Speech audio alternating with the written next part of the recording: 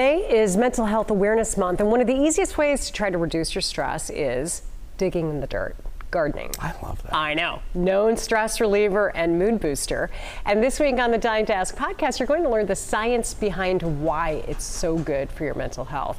A lot of us got into growing our own food during lockdown because, you know, we had a lot of time on our hands. Deirdre has a farm, basically. She's very good at it. I live big, Teo. Yes, you do. That's it. If you are still feeling the pandemic's effects on your focus and concentration, maybe a garden is worth trying. So we'll also break down how easy it can be to start one, even if you have a small space. Don't have a green thumb? Well, maybe you will after this episode.